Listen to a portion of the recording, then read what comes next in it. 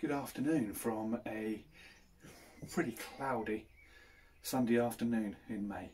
Looks like all the April showers, like for the last few years really, have all gone and shoved themselves into May. But we had some glorious weather, some beautiful hot weather previous to this, and with the little showers of rain we've been having, we are getting everything sprouting.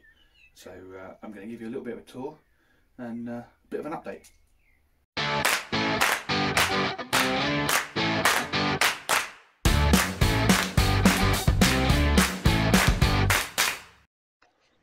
Okay, so let's start a little bit of a tour around here, shall we? So we've got the blackberry down here, and then the white grape. This white grape is doing really nicely, and as you can see, it's budding up beautifully. Then we can come around to the climbing hydrangea. As you can see, there's a lot of nice young leaves coming in here.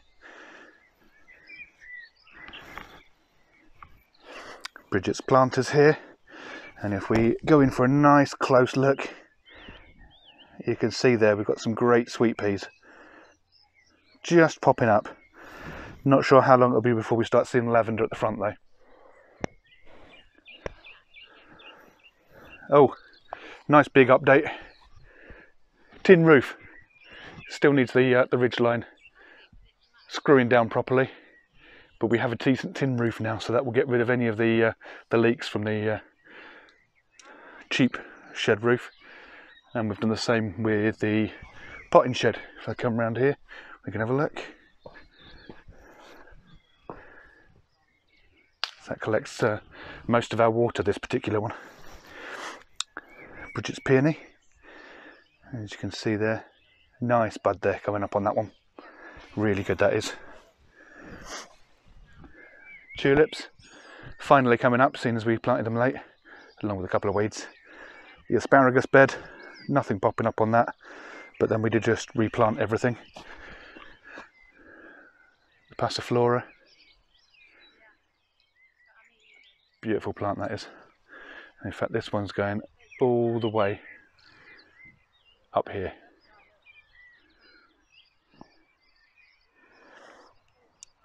Nothing from the basil or the chives yet, but I'm not surprised. It's only been a couple of weeks. But the potatoes, you can really see they're starting to come along now. Especially if we just look down here.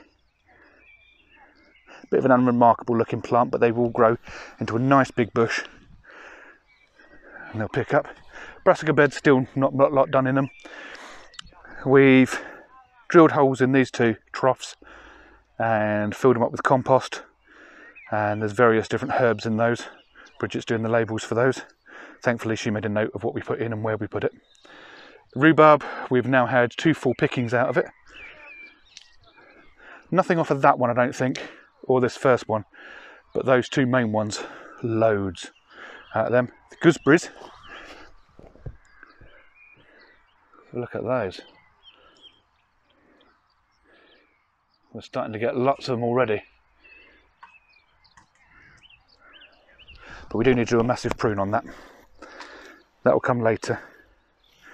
We've got 1 fruit bush there, another one there. This one's starting to finally sprout some life into it. The pond's still looking a bit murky, but that plant's come up beautifully. And if we come in nice and close, so it's full of wildlife too. It's beautiful.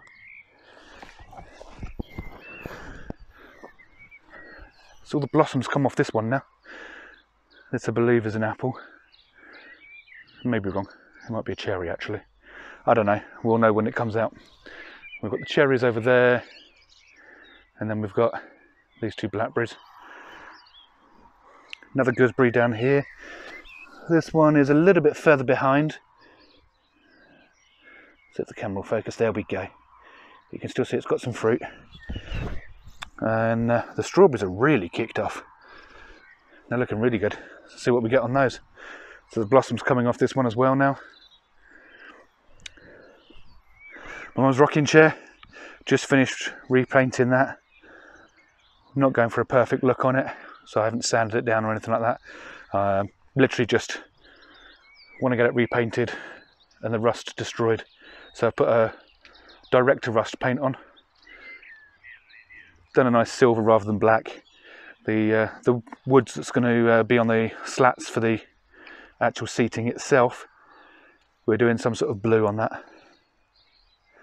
Should be similar to the potting shed blue. I was about to try and turn around and show you it there, but the door's open so you can't see it. Nothing from the leaks down the end, but these shallots, they're going lovely. This one's just starting to pick up. I've got the one over here, and even this one here. But of course we've been having issues with birds, so we now have bird scare tape up, which when the wind picks up makes one hell of a racket. And we've got the peas down here. As you can see, some aren't great, but like this one's really clinging on nicely now. And if I show you down here, all the other pea shoots are coming up, which is great. Dahlias are starting to come up nicely. Got the nasturtiums and the marigolds. They're looking really good. And then the same with this side. We've had lots of, you can see lots of pea shoots coming up. But there you go, there's an example of what the birds do. So let's, if you ever get that, what you need to do is just push it back in and cover it up. It will hopefully resprout on its own. We've had a lot of these ones all down here doing the same thing. We just need to stop the birds long enough. So this tapes up for a little while. And it's just this stuff. See if I can get the camera to actually focus on it. But yeah, it's just a thin tape, but it makes a noise in the wind. We've even moved the windmills down here to try and help with that. We'll go back to the greenhouse in a second. Nothing from the spring onions yet. These are the red onion sets that we'll just put in as sets. So no green growth on them at all. So you can see some of them sprouted. So we should get something out of those. The other ones that were already there, they're happily settling in. And we've got the same here with the white onions. So I finished off this line with some fresh ones, didn't I? Fresh sets. They're all sprouting. Same with these. So going to show you now the parsnips and the garlic. The garlic are really shooting up now, quite massively. And I'm also going to show you Bridget's salad bed, which is gone for some different ideas in there. That looks like they may work. So her radishes are coming up nicely. Celery that was pulled out and discarded into this trough and then covered up with all the manure. It's taken root nicely and is growing beautifully. She's put in some bottles with holes in, with the idea that in between these, tomatoes will come in. And that way you can pour water straight into those and it will feed the roots rather than just water in the surface. See if it works actually, it's a good idea, you never know. And she's built this out of some sticks we picked up from somewhere. Can't even remember what it is. Whereas off of an old marquee tent pole and some paracord, made this one, which I believe she's going to grow the cucamelons up. And then in between, around here, I believe is where the lettuce is going to go. So even though Jack did a fantastic job about a month or so ago with weeding this lot, you can see weeds are still popping up everywhere. But this garlic is really strong stuff.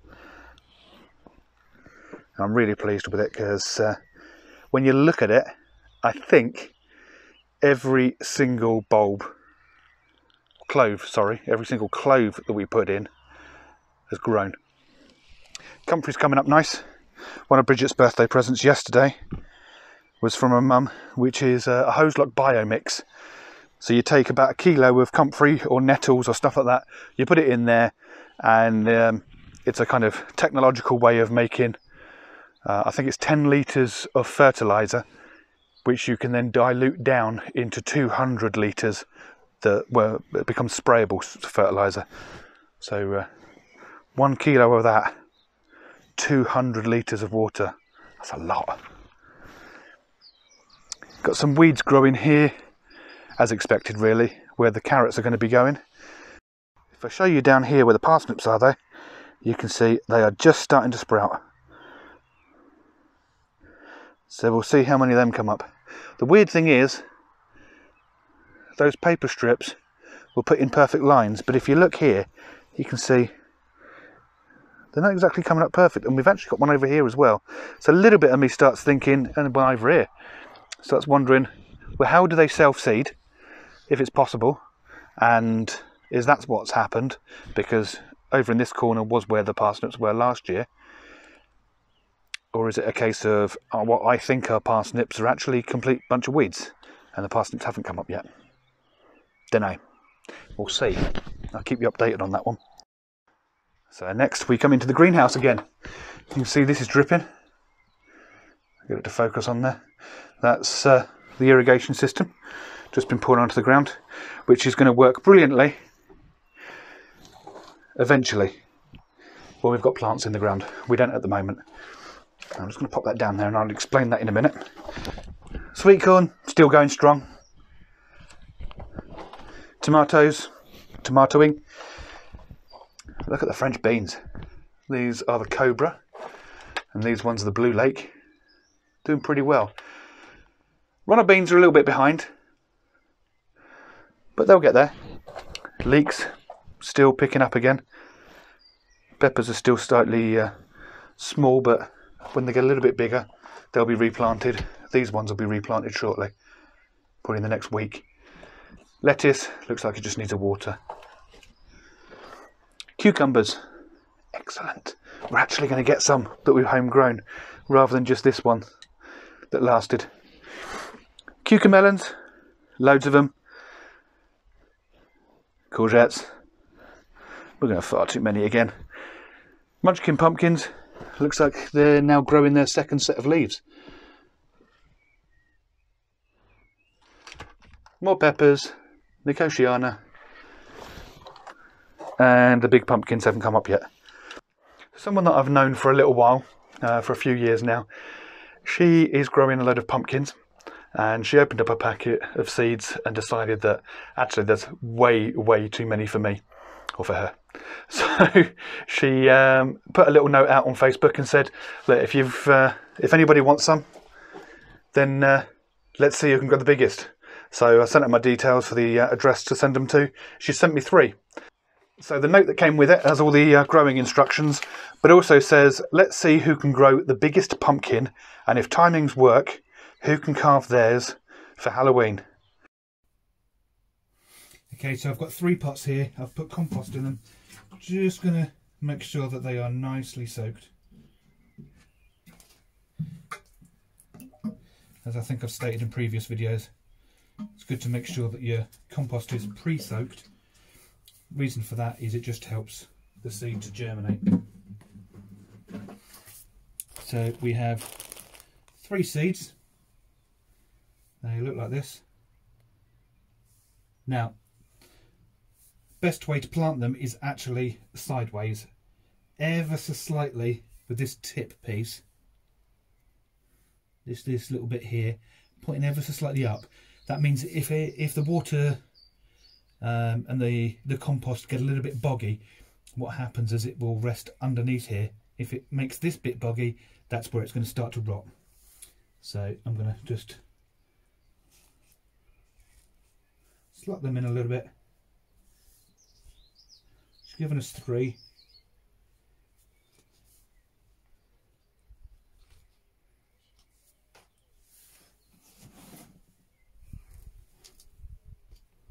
Just cover them up a little bit with some more compost. Don't want that bit, there's a bit of a lump.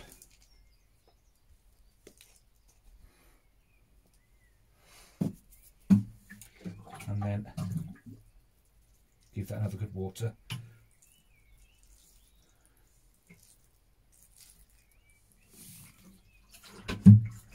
And then what I'm actually going to do is I'm going to put these into the potting shed rather than here, because I've got more space in the potting shed.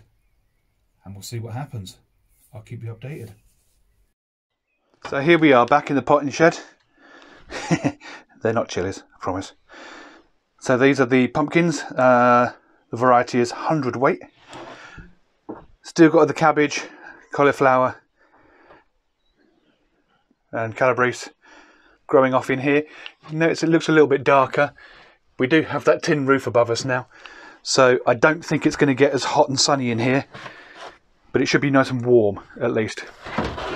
So I'm just going to water everything in here. Yes, I am making a complete mess. I'm doing it one-handed while trying to hold a camera. Now under all of these, and you'll notice underneath the pumpkins as well, there's this green fabric. Well, not under those, that's fine. This stuff is capillary matting, and what it does is it soaks up the water, stays nice and wet, and means you don't have to worry about watering so often.